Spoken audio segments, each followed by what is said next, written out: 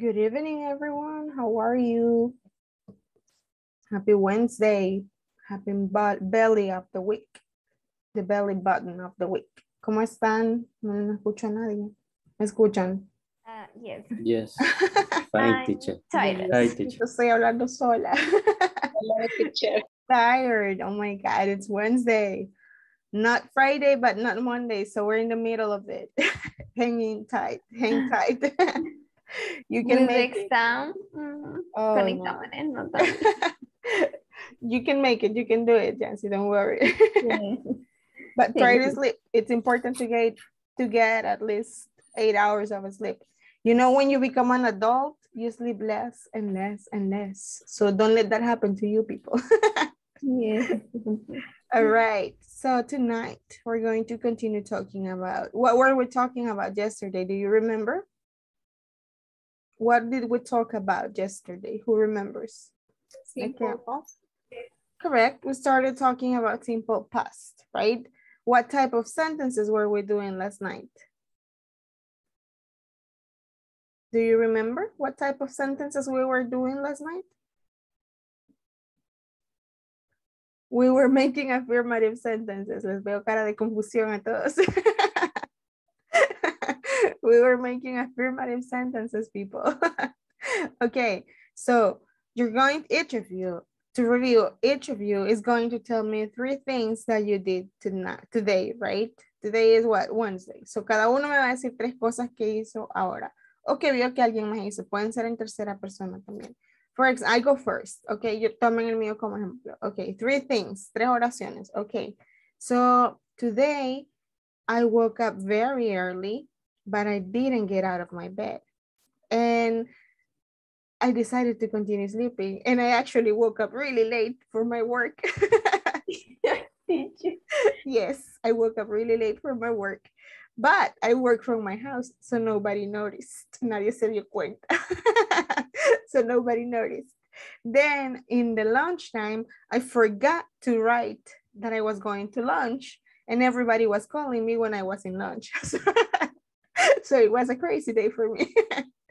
And then in the afternoon, I also forgot to say that I was leaving. Se me olvidó decir que ya me iba. I forgot to say I was leaving. And then people continued sending emails, and I was like, so yeah, that was my crazy day, people. So you're going to tell me 3 things that you did or didn't do, or that you saw other people do or don't do. All right. So who wants to start? Let's see, volunteers. Estamos hablando solo en afirmativo ahorita, ¿de acuerdo? So each of you, todos ustedes, cada uno me tiene que dar de 2 a 3 oraciones mencionando algo que pasó ahora, algo que les pasó o algo que hicieron ahora, ¿de acuerdo? Let's see. Volunteers, no veo manitas. Empiezo a llamar por nombres.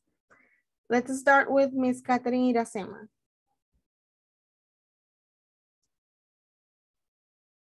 Catherine Iracema, ¿está por ahí? I study in the morning. Studied in the morning, repeat. I study in the morning. Okay. I did an exam in the afternoon. Ooh. Okay, one more. Solo esas dos se me ocurren ahorita. Okay, fair enough. Thank you, Catherine. Vamos con Kelly Magdalena. Kelly, what did you do today? Today I drink coffee Right. in the morning. Also, I watch TV in the afternoon. Okay. And I eat pupusas at night. I eat or I ate? I ate. Mm-hmm. Yes, pupusas. All right, very good. Oh, pupusas. I have like 10 years of not eating pupusas. I don't remember the last time I ate pupusas. Lucky you, Kelly. Marbeli, what did you do today? I drove my car to work, but there was a lot for work. Okay. I drove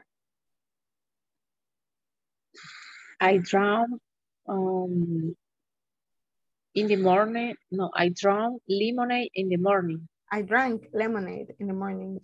Yes. Oh my God, lemonade in the morning. You're brave. Qué valiente. Thank you, Marbeli. Next, we go with Elizabeth del Carmen. What did you do today? Buenas noches, teacher. Acabo de entrar. No sé qué están diciendo. Estamos diciendo 2 o 3 cosas que hicimos ahora, en pasado. Ujú. De cualquier cosa. I met in the conference. Okay. I work all day, very hard. All right. And I talk with my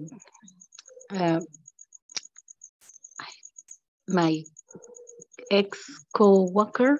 All right. Very good, Elizabeth. Thank you. Very good. Thank you. We go with Marcelina, please. What did you do today, Marcelina? I driving in the office at work. I drove to the office. Repeat. I drove to the office. Repeat. I work to the office. Mm-hmm. In the morning, I want to travel from San Salvador. I traveled from San Salvador. Repeat. Desde Santa Ana. Desde Okay. Desde, from. From Uh-huh. Santa Ana. Okay. I ate dinner pupusas. Very good.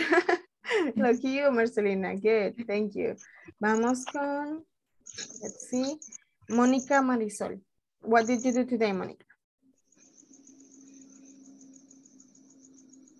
I had a very tired day. I exercised after work. And I had to make dinner before class. Oh, yes, that's tiring. Yes. I understand you, Monica. Thank you. Natalie, what did you do today?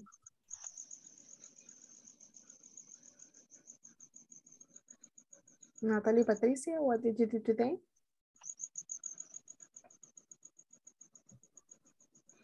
Natalie Patricia, segunda llamada, ¿está por ahí? Si no, vamos con Rafael. Rafael, what did you do today?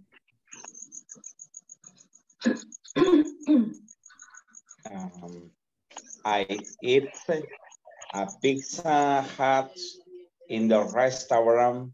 Okay. Dinner in Metro Centro. Okay. I sleep in the morning. I slept. I slept in the morning before they take a shower. Okay. Solo es a dos hice, teacher. Ya no All right. alcancé. Good. Qué bárbaro, Rafael. Thank you. Okay. Then we go with, I think it's Reina. No, Rina. Rina de Los Ángeles. Rina, what did you do today? I woke up very early and then I prepared my lunch. And after that, I went to my work to 7 a.m. At 7 a.m. At 7 a.m. to 4 p.m. Until 4 p.m. Okay. That's tiring, Reina. All right. Reina, thank you, Reina. Reina Esperanza, what did you do today? I saw my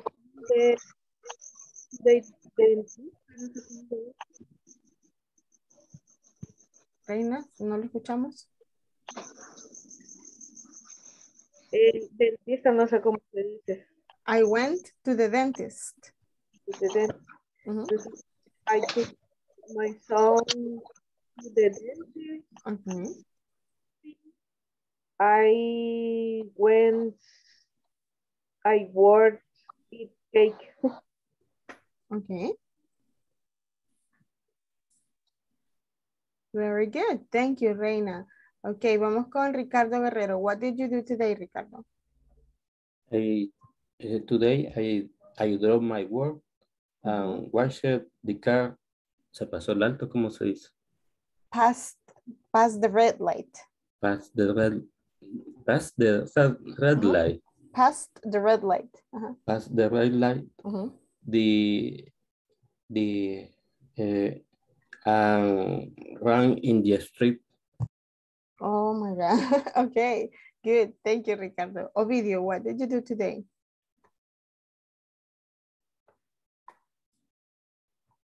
Eso es, no, es que yo no pude estar en la clase anteriormente. Ayer. Sí. ¿Ayer no estuvo Ovidio? No. Ah, ok. Estábamos viendo oraciones en afirmativo, en pasado simple, que básicamente solo ocupaba el sujeto y el verbo en pasado. I ate, I drank, we went, we slept. Solo el sujeto, cualquiera de los sujetos y el verbo en pasado para generarlas, ¿de acuerdo? Sandra Noemi, what did you do today? This day I did the English homework. Okay, nice. Of in the afternoon, talk with some friends. I talk. Tiene que decir I talk with some friends. El yo, el sujeto yo. Ajá. Very good, Sandra. Thank you. Sara Maria, what did you do today?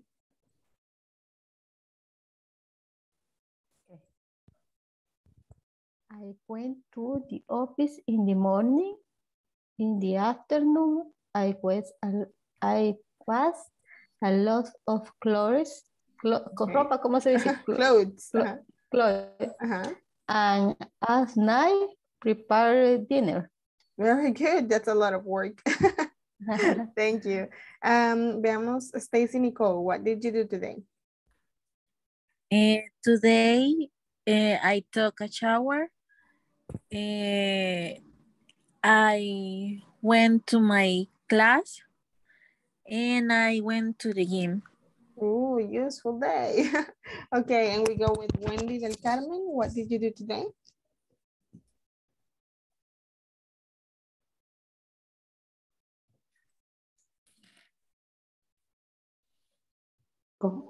What did you do today, Wendy?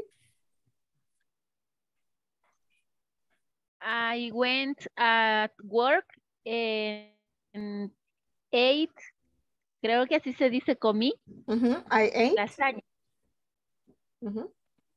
I ate lasagna. All right. Thank you, Stacy. And Jancy, what did you do today, Jancy? Okay.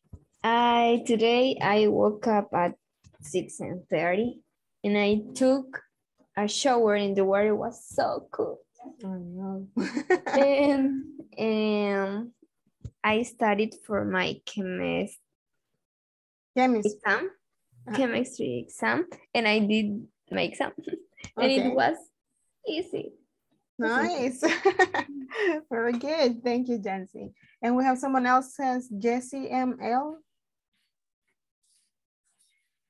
Jessie, ¿está por ahí? What did you do today, Jessie? Hello. Hi. I went to work. I washed clothes. I ate pupusas for dinner. Very good, Jessie. Thank you. Nice. Thank you, everyone who participated. Okay. So now, this is the chat. Okay. Thank you. All right. So moving forward, tonight we're going to start talking about the structure for the negative sentences, right? We're talking opposites. We were talking in positive. Now we're going to start talking about negative sentences. And we have the guiding structure here, right? Similar, but not the same. We always need a subject. Y esta parte es bien importante que se la memoricen. Todas sus oraciones, no importa cuántas hagan en un párrafo, cuántas ocupen en una conversación, toda oración necesita llevar un sujeto, ¿de acuerdo? Hay algunas donde el sujeto va a estar tácito, pero no estamos en esa etapa todavía. Así que ahorita todas sus oraciones necesitan llevar un sujeto. Yo no puedo decir, si estuviera hablando en positivo, no está bien que yo diga, por ejemplo, today I took a shower, ate breakfast, went to school. Tengo que decir, I took a shower, I ate breakfast, I went to school. Para cada una de mis oraciones debo incluir un sujeto, ¿ok? Siempre y cuando esté relacionado, ¿verdad? Ok, so for the negative structure, we do the same. We have a subject, we need a subject. And in this case, we're going to use the auxiliary didn't. O, versión larga, did not. Este didn't, solo el did not abreviado. Ok, solo la O le falta. Didn't, did not. Verb in present and the complement. Cuando ustedes están hablando en afirmativo, ustedes solo ocupan sujeto, verbo en pasado y lo demás es complemento. Pero acá, para hablar en negativo, ustedes llevan el auxiliar did not o didn't. Por lo tanto, el verbo no va a cambiar. El verbo se queda en presente porque lo que va a hacer el cambio es el auxiliar en negativo, ¿ok? So, siempre, y esto es regla gramatical para cualquier tiempo que ustedes vean en adelante. Si ustedes están hablando en negativo o en pregunta y hay un auxiliar antes del verbo, el verbo que sigue se queda en presente porque el auxiliar hace el cambio, ¿de acuerdo? So, en ese escenario, Katia, dígame. Yo tengo una duda ahí. Entonces, como el verbo pasa a presente, por el did, que es el auxiliar, hace la función de no cambiar en tercera persona su forma de conjugación, o sí cambia. No, no cambia, exacto. Okay, la ventaja, lo que les mencionaba ayer, parte de lo que me gusta de Simple Past, es que lo hace bien fácil porque es el mismo auxiliar para todos los sujetos, para todos los pronombres personales. You, he, she, we, they, todos ocupan el mismo did. En negativo, did not o didn't. Entonces el verbo se queda en presente para todos y no le agregamos nada a ninguno, en ningún pronombre, ¿ok? So it makes it simple, basically. Now, we have some, okay? We have 3 examples here. I need 3 volunteers to read. Ocupo 3 lectores, uno para cada uno de los ejemplos. Veamos. Jancy, you can read number 1. Rafael me ayuda con la número 2. Y Sara María me ayuda con la número 3, por favor. Okay. My sister didn't talk to my mother today. Yesterday. I didn't work in the park the morning. This morning. This Hay morning. mucho chío. Usted me inventa al dije final. yesterday. No dije yesterday. Dijo today, pero está bien. Number 3, please. I didn't. Así. Sí. I didn't eat vegetables for lunch. Yes, correct. I didn't eat vegetables for lunch. Como recomendación, si sienten que el didn't se les va a olvidar el NT al final, díganlo completo. I did not. I did not eat vegetables for lunch. Es la versión más formal de hablar, así que siempre es aceptable. All right? Es lo mismo que yo diga, my sister did not talk to my mother. I did not walk in the park. I did not eat vegetables. Las dos versiones son aceptables. Didn't or did not. Okay? So, we have 5 exercises in here. So each one, you have to make the positive sentence and the negative sentence for each of the verbs. So we're gonna need 5 volunteers in here, okay? Levantemos las manitas y los podemos asignar. So, Sara, you will be number 1. Ay. Oh, se quedó ahí, entonces no se preocupe. Jancy, entonces. Jancy, you will be number 1. Ricardo, you will be number 2. Rina, you will be number 3.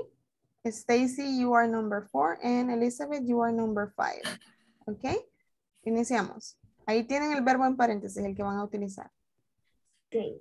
They played football. They didn't play hockey. Correct. Thank you.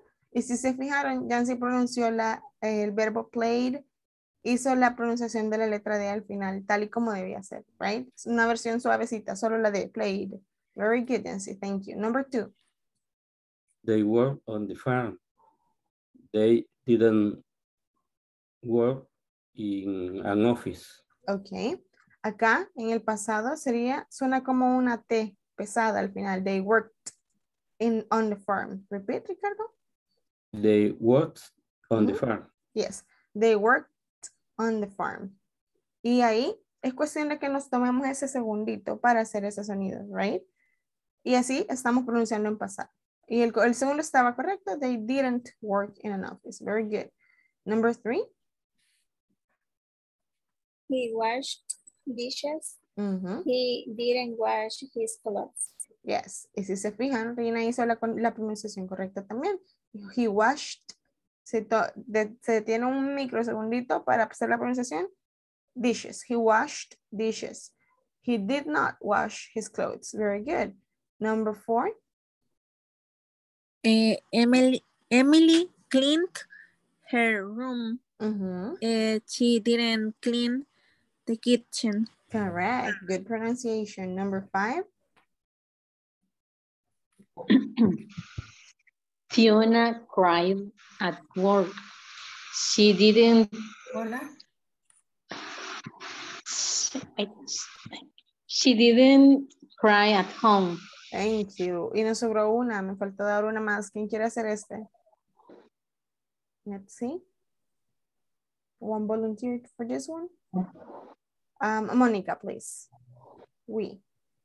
Is we play in the garden?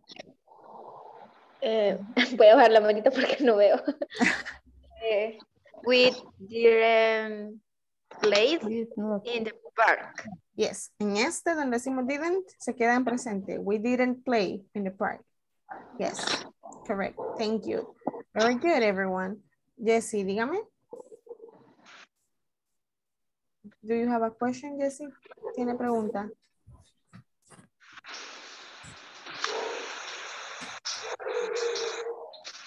Jessie veo la manita levantada, pero no sé si tiene pregunta. No, ok. Seguimos. Okay. No, teacher, fue accidental. Lo siento. Okay. No hay problema. Okay, let's practice. You're going to work individually. I'm going to give you 4 minutes. Le voy a dar 4 minutos y tienen que crear 4 oraciones en pasado usando la estructura que acabamos de ver en negativo. Sus oraciones tienen que ser negativas. Things you didn't do. Puede ser en cualquier sujeto. Cosas que you didn't do, your mother didn't do, your sister didn't do. Puede ser cualquier sujeto. En tercera persona, plural, primera, segunda persona. El punto es que tienen que ser utilizando la estructura que tenemos en negativo. ¿Ok? So you have 4 minutes. It's 8:23. At 8:27, we can start. Well, 24. At 8:28. A las 28 iniciamos. Tienen 4 minutos, 4 oraciones en negativo. Vuelvo y repito lo que les mencionaba ayer. Trate que sean oraciones en que ustedes cuenten algo y no oraciones aisladas. Si me van a decir, I didn't sleep, I didn't do the homework, I didn't go to work, not acceptable. Tienen que ser oraciones que estén relacionadas, que ustedes cuenten algo, ¿de acuerdo? O que hagan sentido en conversación. You have 4 minutes.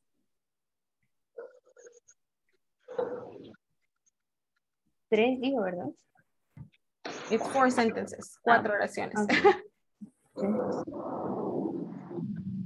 No vaya a salir nadie con que 2 y ese teacher. 4 oraciones.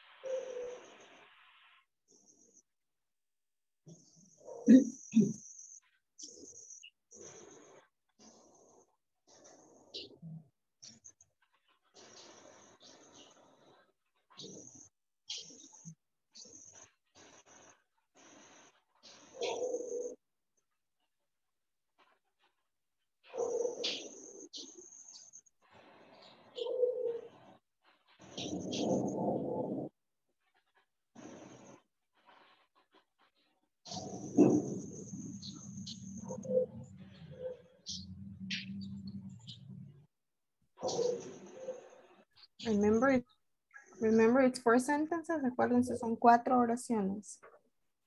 We have 2 more minutes. Tienen 2 minutos más todavía.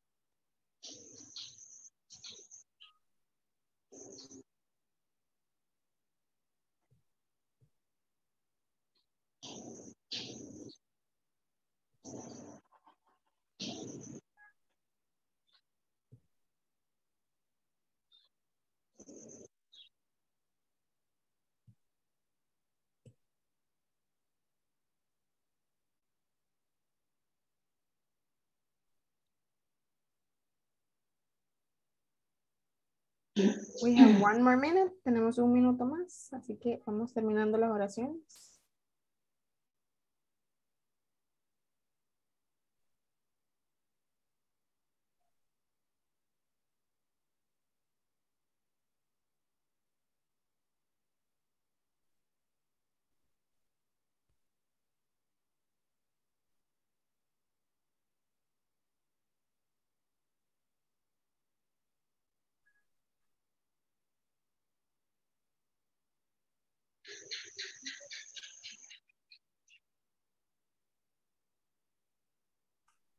Okay, it's 8:28. I think we can start with the sentences. The ones that have finished already, you can start raising your hand so we can start with you guys.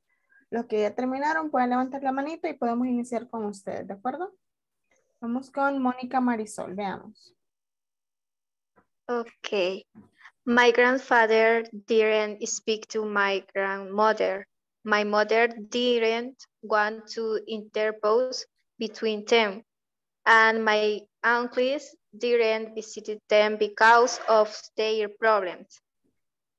Wow, Mónica. Very good sentences. Sounds like a novela, like a soap opera. Good sentences, yes. Monica, very good. They made sense. They were correlated and it sounded like a conversation. Thank you. Stacy Nicole. I didn't work yesterday. He didn't go to the series. No, it's what he didn't watch. To the series in the afternoon. She didn't send a message to him, and you didn't listen to me at the meeting. Very good. They were correct. Thank you, Stacey. Sandra Noemi, please.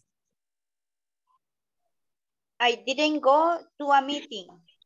I didn't do the cleaning in my house in the morning. I didn't eat the pupusas for dinner. Very good. Thank you. Vamos con Rina de Los Ángeles. My mother didn't go to the church because she's very tired. And then she didn't cook the dinner. Of course, my father went to buy pupusas. So my mother didn't eat because she's asleep. For the reason she didn't talk with my brothers. Very good, Rina. Thank you. Good sentences. Jancy Andrea, please. Okay, teacher, I made something up. All right, perfect. Just imagine. Okay. All right. Maria always forgets everything. Today she forgot.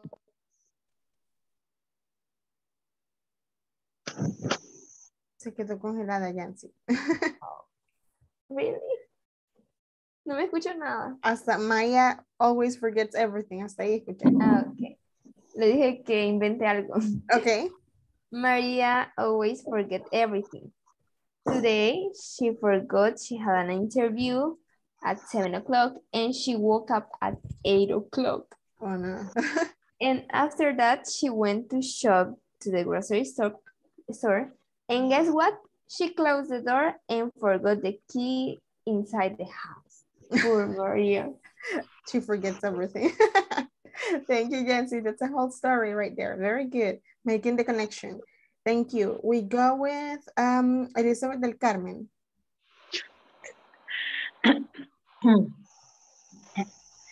My sister didn't choose her clothes for the gym because she didn't feel well yesterday.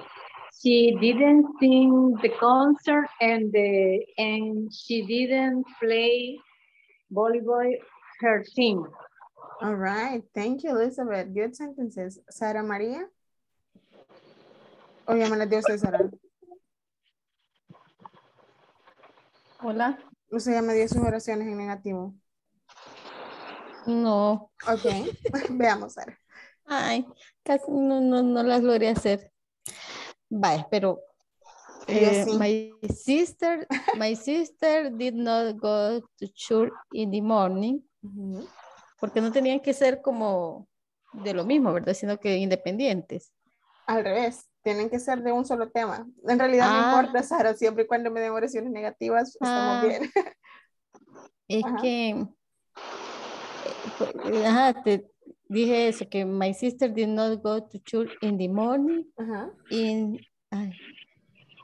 Porque ella, ¿cómo tengo que decir? Because she visit doctor. She went to the doctor? She went to the doctor. Pero que quiero decir, pero el doctor no llegó a la clínica, entonces no sé cómo decir. But the doctor? And the doctor didn't arrive? Did not arrive? Go. Did not arrive to the clinic. The clinic, yes. Did not, no, eso no, dígalo. Did not arrive. did not arrive. To the clinic. To the clinic. Correct. Thank you, Sara. Vamos con Karen Sofía.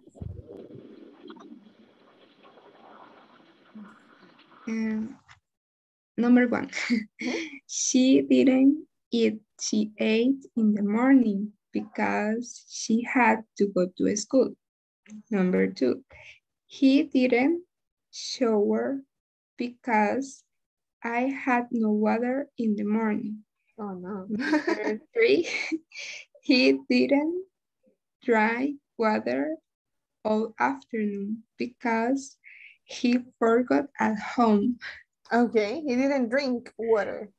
No bebió agua, ¿verdad? Sí. Yes. He didn't drink water, correct. Very good, Karen. Very good, thank you. Those were good. Now vamos con Katia Elizabeth.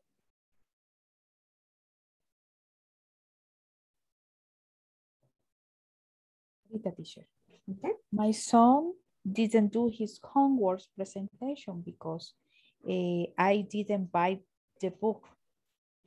Then I didn't go to the library because it was raining all day. Okay. And my boss didn't call me for that too.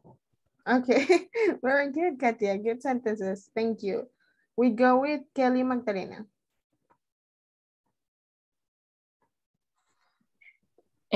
My mom didn't go to the church and she didn't feel like cooking in the morning.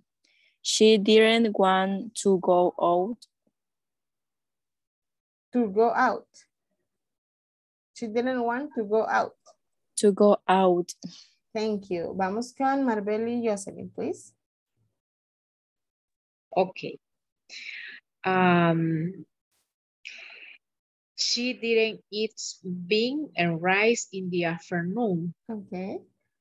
Because she didn't like. All right. My sister didn't watch TV in your house in the afternoon. My children didn't play soccer yesterday. My father didn't visit your mother in the morning. Okay, thank you. Very good, Marbeli. Marcelina Amalia. Veamos.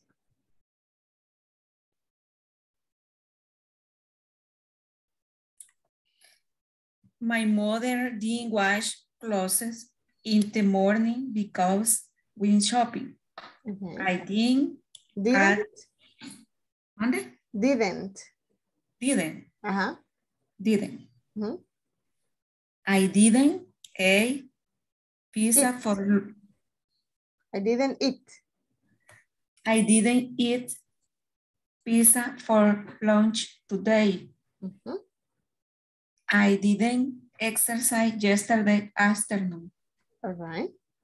Esas. Very good. Thank you. Nice. Yeah. We go with Ovidio. Ovidio Baltasar. Okay.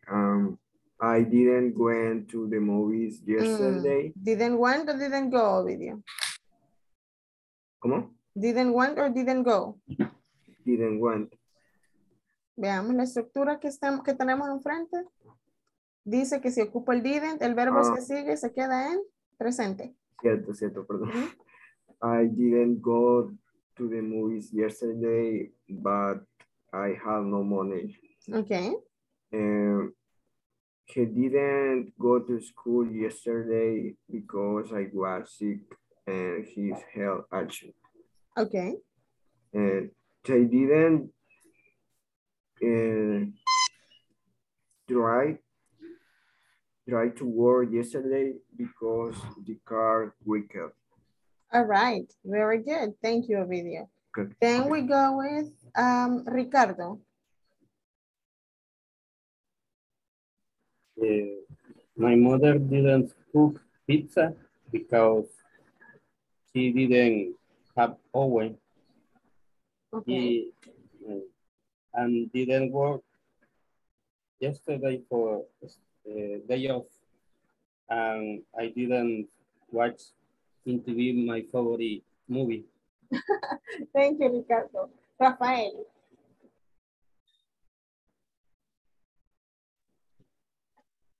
My brother didn't play on the weekend in the morning before today the visit family. Okay. My wife didn't need in the kitchen. Okay. Preparar, ¿cómo se dice? Prepare breakfast. Okay. On the weekend, no, perdón. I didn't work for office today. All right, very good, Rafael. Thank you. Wendy del Carmen.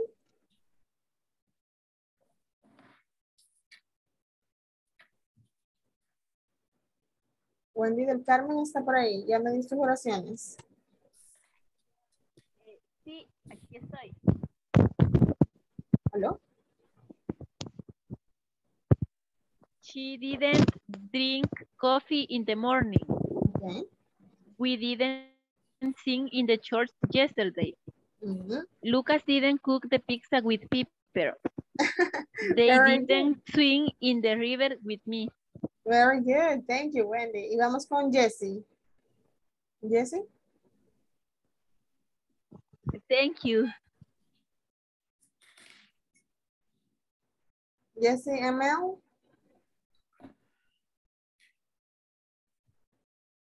Jessie me escucha, está por ahí. ¿Sus oraciones negativas?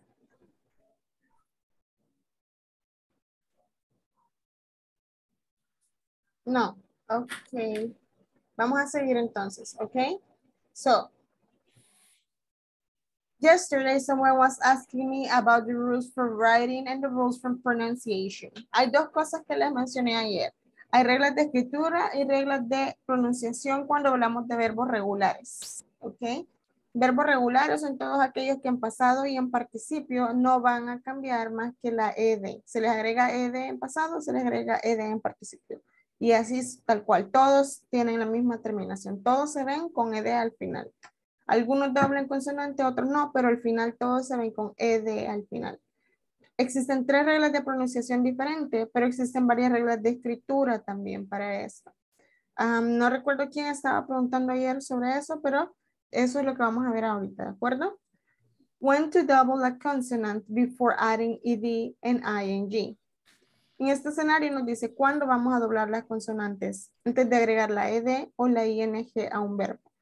Menciona la ing porque para los verbos progresivos es la misma regla que para los verbos irregulares. Cuando se agrega en la parte de escritura. ¿Ok? Pero ahorita nos enfocamos en que estamos hablando en pasado, verbos regulares. Ok, ocupo 1, 2, 3. Ocupo 3 personas ahorita. Cada una va a leer una sección, ¿ok? Todo esto es los ejemplos. Todo esto son ejemplos, todo esto son ejemplos, ¿de acuerdo? So, Natalie, you will be reading number 1, todo lo primero. Jancy, you will be reading number 2, toda la parte segunda. And we need one more volunteer. Ocupamos un voluntario más. Mónica, me ayuda con la tercera sección, por favor. Ok, iniciamos. We double the final letter when a one-syllable verb ends in consonant plus vowel plus consonant.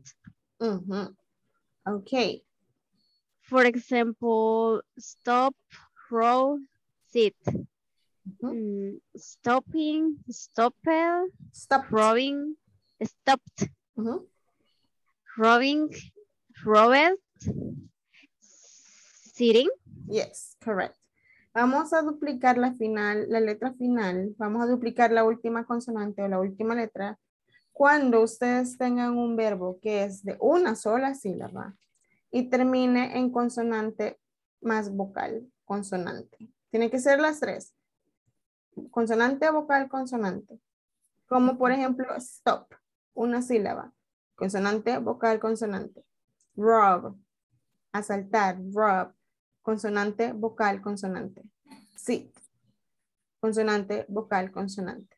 Si cumple este requisito, yo sé que al cambiarle al tiempo progresivo o al cambiarle al tiempo pasado por ser verbos regulares, voy a duplicar la T, la letra con la que termine.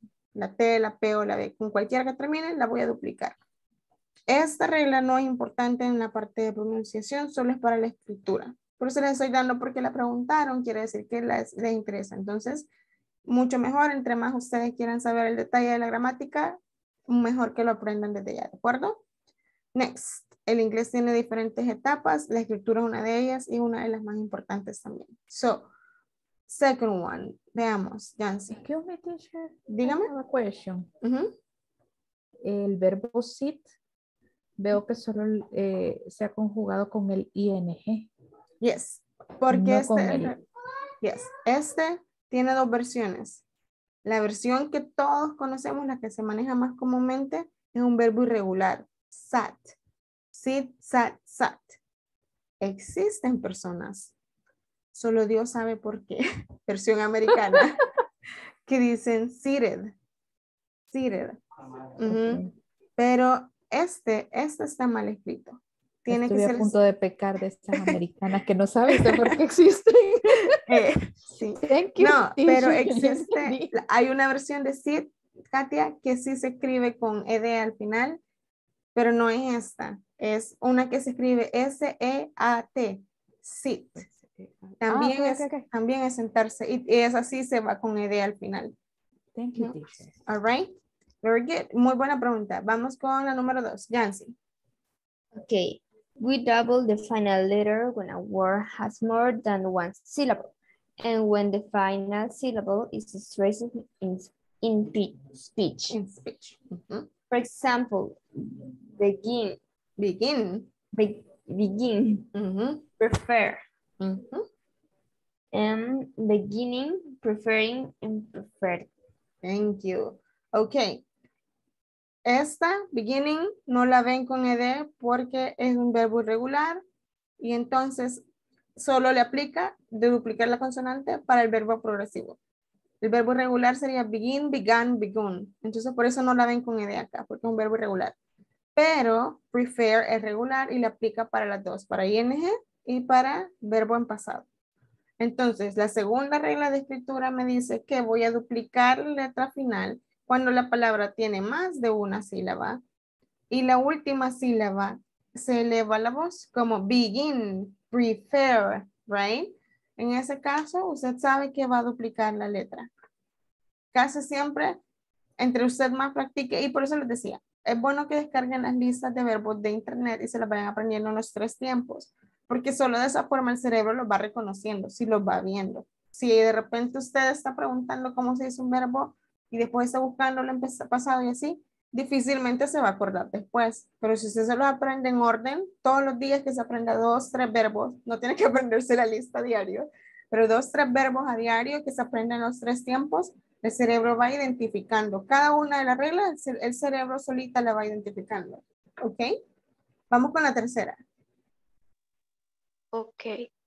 If the final syllable is not stressed, we do not double the final letter. Final. This is a Final letter. Final letter. Listen, happen, listen con G. Listening. Listening, happening, y happen. Yes. A diferencia de la regla de arriba, me dice, si al final de las sílabas suena fuerte, yo duplico la letra. Esta me dice, si la última sílaba no suena fuerte, si no tiene estrés, no duplico la letra. ¿Ok? That's basically what it is telling you. Y aquí tenemos un par de excepciones. Si se fijan que hay un asterisco pequeño, en la regla número 1 nos decía, si tengo la combinación de una sílaba, consonante, vocal, consonante, voy a duplicar la última letra. Y ese asterisco me lleva a la primera excepción. No duplico la letra final cuando la palabra termina en doble consonante. Por ejemplo, start, consonante, consonante. No la duplico, la ed. Started, no tiene doble T. Starting, started. Burn, consonante, consonante. Burn, burned. No duplico, ¿de acuerdo? Son las excepciones. Tampoco la voy a duplicar cuando la última letra, en la última letra de 2 vocales viene directamente antes de la última sílaba. En este caso, remain, permanecer. Hay 2 vocales antes de la consonante. Remaining, remained, no se duplica. Así que realmente las excepciones creo que no es tan imprescindible que se las memoricen, pero estas 3 sí. Consonante, vocal, consonante, una sílaba, duplico la letra al final. ¿Ok? Si la sílaba al final es la más fuerte, duplico la letra. Esas 2 son las más importantes. Todo lo demás le está diciendo que no lo haga. ¿De acuerdo? Entonces es más fácil y más sencillo si se memorizan los 2 escenarios en los que sí se duplica la letra. Sílaba, una sola sílaba que termine en consonante, vocal, consonante. Y la otra, cuando la última sílaba se estresa más o es la más fuerte. ¿Ok? Next. Moving forward. Ahora vamos con las reglas de pronunciación. A pesar, dígame. No entendí en la regla 1. ¿El qué? Es que como yo veo, por ejemplo, sitting, que tiene el ing, y esas otras con ed. Sí, lo que pasa, les mencionaba al inicio de que les empecé a escribir, a dar las reglas. A la hora de escribir, para duplicar la última letra, se repite tanto en tiempo progresivo como en tiempo pasado para verbos regulares. Es la misma regla para duplicar la última letra. Por eso es que veo los 2 ejemplos, en progresivo y en pasado, porque se repite la regla de duplicar la letra. ¿Ok? Si usted está escribiendo en tiempo progresivo, está escribiendo en tiempo pasado, usted va a identificar cuando duplica la última letra en escritura solamente, siguiendo la regla de una sílaba, consonante, vocal, consonante, duplico letra. 2 o más sílabas, pero la última es la más fuerte, duplico la última letra. Todo lo demás que no entre en esas categorías se queda igual, right? No le agrego nada más que la ing o la ed al final. Now, we're talking about pronunciation. Hablamos de pronunciación. Esta parte sí es bien imprescindible porque más que escribir, lo que van a hacer con bastante frecuencia es hablar, right, in English. Existen 3 formas de pronunciación de los verbos regulares. Sí, todos los verbos regulares al final se van a ver en ed. Todos al final en ed. Pero se pronuncian de 3 diferentes formas. Todos los verbos que terminen en la T y la D en presente, want, need, esos van a sonar como id al final. Suena como era al final, si lo ponen atención, wanted, needed, ¿ok? Todos los que terminan en estas letras, P, K, S, H, C, H, G, H, todos estos se les llama voiceless, porque no hacen sonido, entonces suenan como una T, suenan fuerte, helped, looked, washed, watched, laughed, breathed, kissed, danced, fixed. Si se fijan, todos suenan como t, t, al final. Todos. Si usted no pronuncia uno de esos verbos, la persona que lo está escuchando no va a entender que usted está hablando en pasado. O va a entender que usted está intentando, pero no lo hace bien. Por tanto, y es lo que les decía. Al final del día, sí, está bien que estamos aprendiendo, pero cuando estamos ya hablando, tratemos de procuremos hablar lo más natural posible. Que no digan, ah, se está aprendiendo todavía, sino que digan, ese ya puede. Desde el momento en que lo empezamos a hablar, sigamos las reglas de pronunciación. Vuelvo y repito, tómenle screen, tómenle captura o tómenle foto y memorícense esta parte. Si los verbos terminan en T o D, es ir. I wanted, we needed, right? We decided, right? Y esto no va solo con la que termina en esa letra, sino que suena como que termina en esa letra, también entra en esa categoría. Todos los que terminan en esas suenan como T. Vuelvo y repito. Helped, looked, washed, watched, laughed, breathed, kissed, danced, fixed. All right? Y la tercera forma de pronunciación que ustedes tienen para sus verbos regulares es la que termina en la D. Una D bien suavecita. ¿Ok? Todos los verbos que terminan en estas letras o en los sonidos de estas letras van a sonar suave, como una D suave al final. Cold, cleaned, offered, damaged, loved, used, followed, enjoyed, amazed, right? No helped, no suenan tan fuertes, suenan un poquito más suave porque es una D, ¿ok? So, let's see who wants to try. ¿Quiénes quieren intentar? Traten de leer la que está acá, una de las que están acá y una de las que están acá, ¿ok? So, volunteers, ¿quién quiere probar su pronunciación? Veamos. Jancy, iniciamos con usted, la primera línea. Y usted escoge cualquiera de los verbos en las otras. Acá solo hay dos. Okay. Wanted, want, needed. Yes. Thank you. Veamos de nuevo. Looked, and used. Very good. Yes, you got the correct pronunciation. Thank you. Katia? Wanted, helped, called. Cold. Cold. Cold. Yes. Very good. Si se fijan, a pesar de que tienen tres pronunciaciones diferentes, en ninguno de ellos, never ever, suena la E. A pesar de que todos tienen una E al final, en ninguno de ellos nunca suena la E. ¿Ok? Vamos con Rina de Los Ángeles. Wanted, washed, offered. Very good, Rina. Thank you. Ricardo.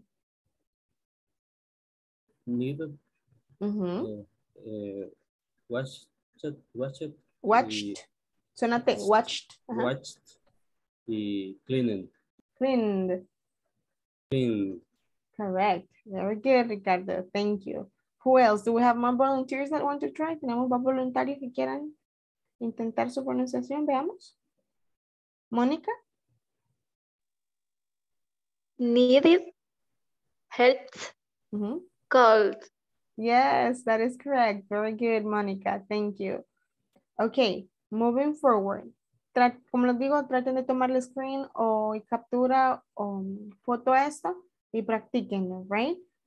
Now we're going to talk about simple past statements or affirmative sentences con verbos irregulares, okay? Irregular verbs. Y para esto vamos a ocupar 6 voluntarios. Cada uno lee las 2 oraciones que están en cada imagen. Veamos, we need 6 volunteers. Veamos. Mónica, you will be number 1. Rina, you will be number 2. Elizabeth, you will be number 3. Natalie, number 4. Jancy, number 5. And Ricardo, number 6. Iniciamos. I did my homework. I didn't do laundry. I didn't do laundry.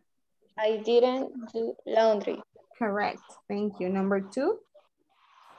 You woke up. You woke up. Got up. You got up. You got up at noon.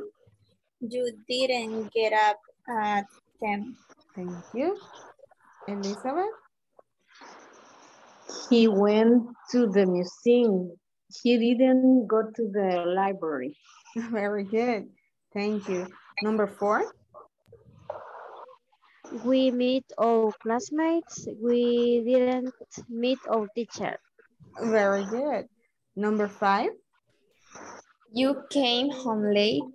You didn't come home early. Early, yes. And number 6.